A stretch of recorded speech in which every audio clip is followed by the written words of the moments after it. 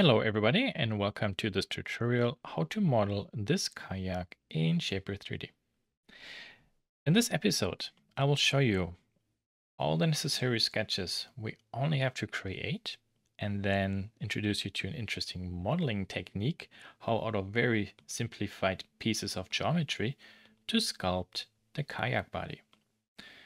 And then we will finish everything by going to the visualization tool and create a really nice and good looking product presentation of the kayak. And with all that said, let's do it. Before we continue, set the unit system to millimeters. We are in top view and we have all our snapping elements turned on. Let's go to sketch. We draw a horizontal and from the midpoint a vertical line.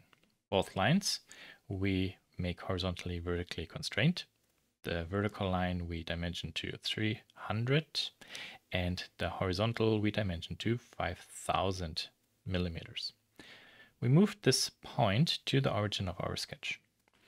Now we can go to spline, fit point, and start drawing from the left point through the point here to the end point there. These two lines were construction helpers. We don't need those anymore. Let's delete them. To make sure this fit point spline does not get removed, changed, let's lock it. Then with a finger, going to a 3D view, we go to the right view, we zoom in, sketch. What you see now on the left side is a small point. That's the intersection of this construction plane with the first spline we created. We will draw a line from that point to the origin of our sketch and a line down. Both should be 300 millimeters. I lock those so they don't move. Let's go back to spline, control point. From here I start drawing down, go to here, press, and go to the end and release the pencil. I would like to adjust the position of these points a little bit. I move them closer to tighten the curve, and I move actually these points also away from the vertical or horizontal alignment. This way these sides are slightly tilted. Very good. So close sketch, going to a 3D view. We have now a half of a profile. We can select the profile, select the spline and sweep. Now we have half of a boat. Go to side view, double tap the body, more, mirror, tap on the grid, keep originals on, click done. We have now two bodies. Both bodies we will join together with the union command. These additional extra faces we will select and delete. As you see, when we do this, the software will repair the geometry. And instead of having holes, it simply extends the surface to the end. Perfect. Now we have a really nicely sculpted kayak body. The midsection is nice and white, and the ends are nicely shaped. The top part is a little bit flat. We would like to work on this. So let's go to the side view again. I will hide the body. Select this sketch. This is the one we would like to work on. We will draw another line to the right. Both lines should be 180 degree, horizontally aligned and equal. Equal makes this one as long as this one. Let's draw a small line up, 120 millimeters. That's again a helper geometry line. We go to fit point spline and start drawing from here through the midpoint down to there. Release this. There we are. So you see with this line, I simply make sure that this midpoint is at the correct height position and also vertically aligned to this line. Very good. What we will do now next is we need to have 3 profiles for a loft command. We have 1. So I make a copy. I have this profile selected. Go to move, click the copy command, and then I move this a little bit to the end. It does not have to go to the endpoint perfectly. Then this top spline I will select and just move down.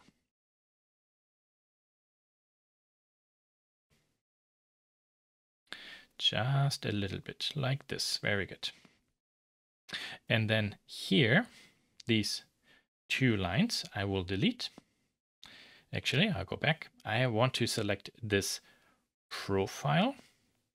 Double tap. Very good. There we are. And I draw 1 line here horizontal. And then these 2 lines I can delete. You see when I go into a 3D view now, we have here a much smaller element. So this line and this spline I can select, close. See, this object is still selected. I can select mirror, select this profile. I have to then, however, adjust the target options. So you see this sketch I mirror over to the right side. Click done. Very good. Now I can go ahead and select this profile, select this profile, select this profile, there we are, and do a loft. Beautiful. We start having a lot of objects here, so I select all the sketches, put them into a folder, and hide that folder. Here's my kayak. I can give this a name, so it's easier to see. Very good. Now the top surface of the kayak is flat. And we have this lofted body, which has a nice organic surface. And what I can do now in direct modeling, I can select one surface, and then I select a target surface and say, replace the first surface with the second surface. Think about it like the flat surface is being folded over this organic rounded surface. It even, as you can see here at the ends, extends the surface. Click done. There we are. You see this perfectly matches it. So that's the reason why I also said don't move it till the end, because then we have a small triangular surface we could select. This piece we don't need anymore. Here now, as you can see, we have a beautiful kayak. The bottom is nicely sculpted. The top part is nicely sculpted too. We have very sharp edges. Let's round those.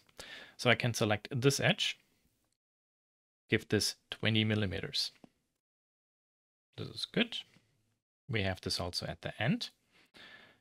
Then we can select another edge, round those by 10 millimeters, and we get a really nice fillet corner.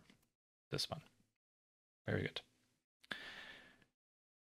Somebody has to sit in it, so we need to create an opening.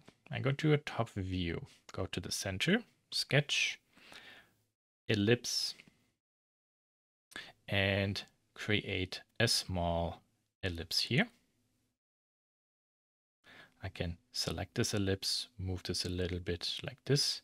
So this is where I would store something in, and then here, this is where I would sit. So I can bring this a little bit over. Very nice. The sketch, as you can see, is, however, inside the body. Check this out. I hide the kayak body. Select this ellipse, click close, and then I can move this away. And you see here, I have a new sketch now. Pretty nice, no? Yeah. This is very useful because what we can do now is I select this ellipse, double tap. That moves the grid onto the plane or position of this ellipse. Then I can go to here and I will start drawing here a line. So there's a line. This line we can specify to be 450 millimeters. It's going to be another construction helper. Here we draw 2 lines. All 3 lines we make horizontally, vertically constrained. And the length of, or the distance between these 2 points should be around 880 millimeters. And then when I move this a little bit left and right, you can see how we design a cross. So this midpoint now, I move onto the grid and make sure this aligns with the kayak. So you see, this has to be a little bit further away. We can sculpt this a little bit more. Perfect. Now with this cross done, we can now go to the fit point spline and start drawing. Press and press and press and release a fit point spline through all these points. This construction cross I don't need anymore. It was just a helper. There we are. This looks very good. So what I can do now is I will select each profile and then extrude this into the kayak body. These cuts are very good. We can see, however, that we have straight edges, vertical edges, I mean. Let's add a little bit of a draft to it. So we can move this arrow here a little bit. There. So if we take a look from the top, there we see, slightly drafted. The openings got a little bit smaller. That's no big problem. We can see that with this command here, offset the surface, we can slide kind of like the surface back.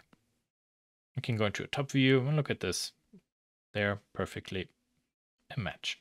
Very nice. At this point, it will make sense to select all these upper edges and we give those a nice fillet. Then we can select the lower edges, a smaller fillet. Here, I noticed I have to make this a little bit smaller.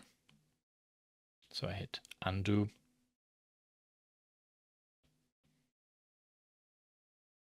And this surface, I can move down a little bit more. There. You see how easy it is to adjust everything. We can even move this face up and down, and we can do the same here. And the fillet actually goes with it.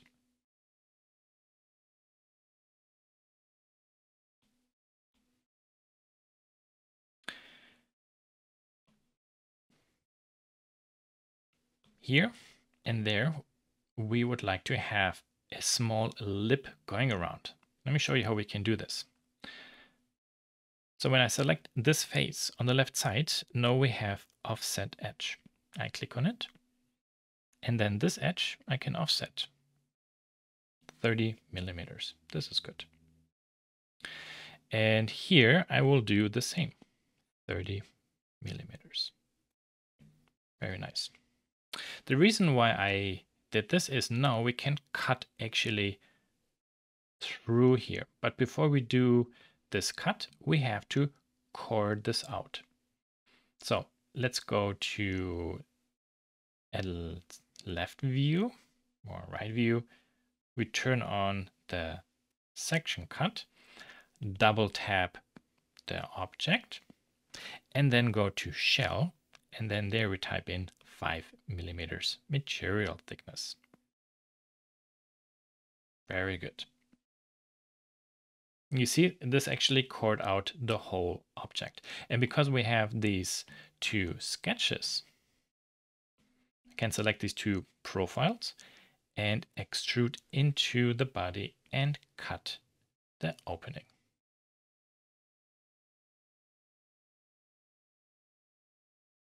Beautiful. Very good. These two sketches I will also move into this folder. Let's create a handle. We can go to here. I will draw myself kind of like a line. This line should be around 160 millimeters. Very good. And then I can also, from this midpoint, draw a line up. These two should be perpendicular constraint. And then this should be around 60 millimeters. Okay, so what I can do now is I will use the fit point spline and draw from here to there myself a nice curve. I can adjust, for example, the shape more. Then I can select this handle, move this away, and you see I get a really nice profile. So the whole thing I can select, move down. There we are. This point I move a little bit up, lock it. This point is good. Here, this handle now I can bring over. This point I can move up because you see the other point is locked. I can nicely rotate the sketch. Very good. This line was a helper. This line was a helper. I can unlock this. This is perfect. Now, along this fit point spline close, I would like to go add a plane that flows along it. There we are.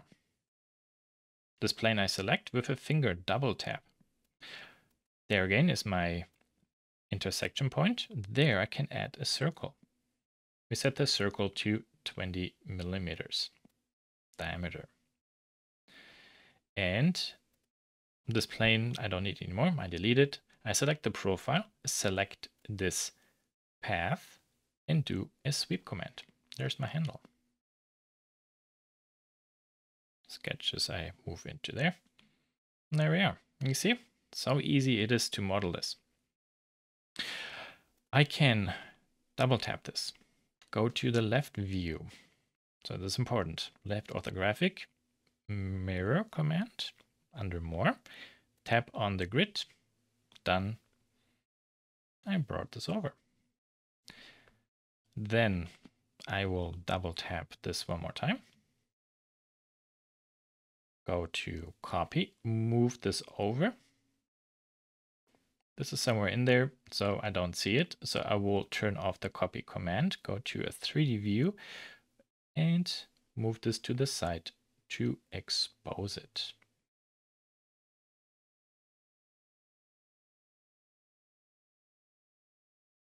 And look how beautiful it, and how easy it is to 3D position this perfectly. There. We can peek to the inside and see, does it intersect much? It does not. Very good. This will be handled behind us. Also, this object, I would like to mirror over to the other side. So double tap, side view, more, mirror, tap, keep original on, done. There we are. Very good. All these objects I can select, make union. Here, by the way, I have the option to keep all the originals, which is what I will do. Click done.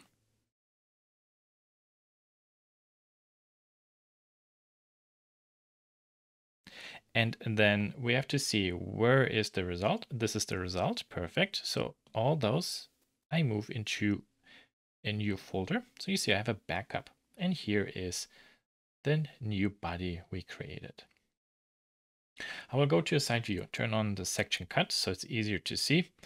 And I would like to peek around. Are there some elements to clean up? So for example, here I will select this face and click delete to remove it. See, there it's gone. Go to the side view, cut section view. Here I have, for example, the same two.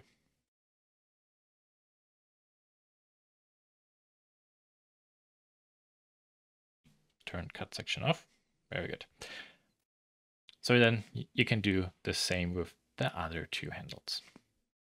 Very nice. That's how easy it is to model actually a kayak. Now let's make a handle. Go to the top view. Close, sketch. I will draw here a line. this line should be 1000 millimeters. Very good. Then at the end, I will draw another line, 500 millimeters. Then I go to the control point. I can then from here start drawing up, press. It's important this was actually perpendicular. Then I go to here. This is now where the pedal gets really wide. Press one time, press, and then go down. You see also here these 2 points are perpendicular to each other, like there. And then I can start sculpting this shape.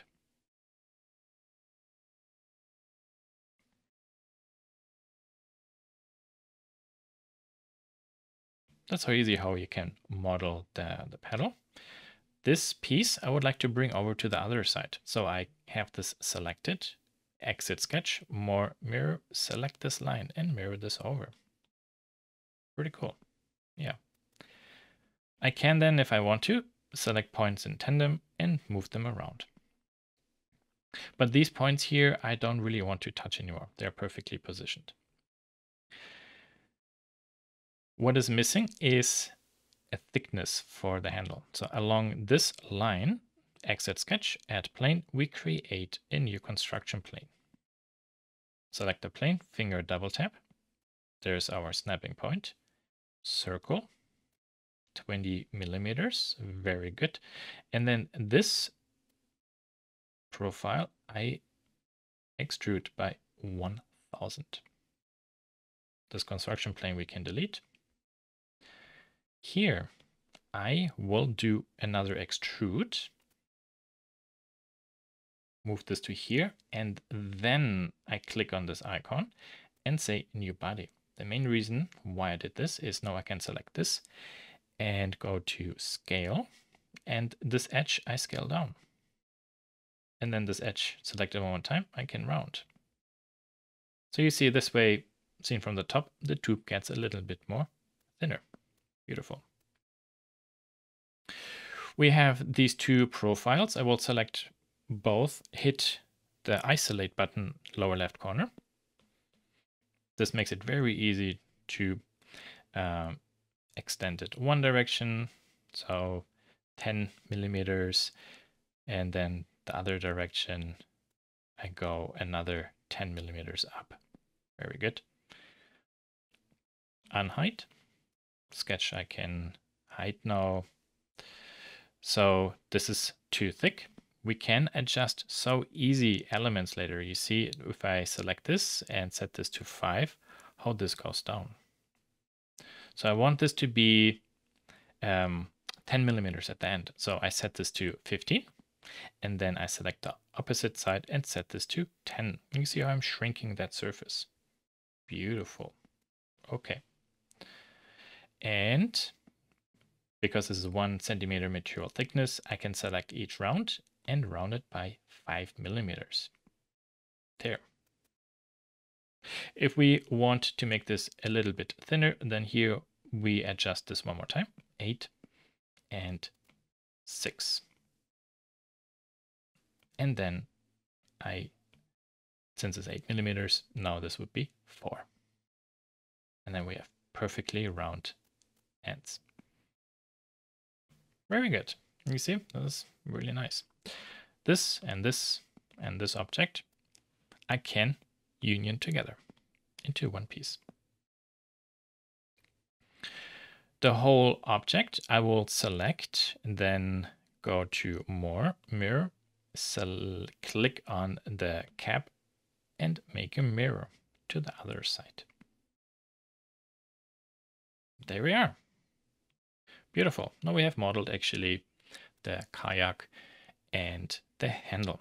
Now it's time to bring everything into the visualization tool. So I'll select it. There we are. And you will see that there is something happening. So what's happening is actually the kayak is cutting through the ground. So we will go back, select everything, and move this up a little bit. Oh, here's a copy. Just delete it. Very good. This is all right above the ground, so nothing will be cut. This is very good. There you see now the difference. And we have very beautiful drop shadows. So let's add materials to it quickly. We can select ABS matte, drag this onto the boat. Very nice. Then I would like to change the color. So I select the used material. And then I'm inside the color selector. I have down here a predefined material already. There we are. I would like these handles to be black. So I select them, change the color to something dark gray. There's no pure black and pure white. There we are. Click done. And look, we have actually a new material created automatically. So I can then select all the handles very easily. Just select the faces, change, and now I select the material. The really nice aspect is if I go ahead and change the material, you see all objects using that material are getting that color changed. I drag the black material also onto the handle. That colorizes everything all at once. And then I will select few faces that would define this tube-like geometry. Don't forget also at the bottom. There we are. And here. And then there we change this to something white. Done. Very good. There we are. Here I will select this and give this the black ABS material. Let's go to environment. We also have here a nice set of options: color background, transparent background. We have a gradient. We have also various environmental images. We can, when we click on the cog, go ahead, rotate this around the light. It's very nice. And when we go to the colored background, so we have a colored single color or a colored single color background and a colored gradient background, we can then select a really nice watery color that would go well with the kayak presentation. There we are. Make the drop shadow go more to the back. Light always comes from the left. And to bring this to an end, we have various standard views: top view, bottom view, front. These are like the orthographic standard views, very good to make an image for kind of like dimensional presentation. And if we would like to create a nice dramatic view, then we can go into a 3D view, go to appearance, and play with the perspective distortion. Something a little bit like this feels really good. This can make the kayak look very, very dramatic. And then to capture an image, you click capture upper left corner. And that's it.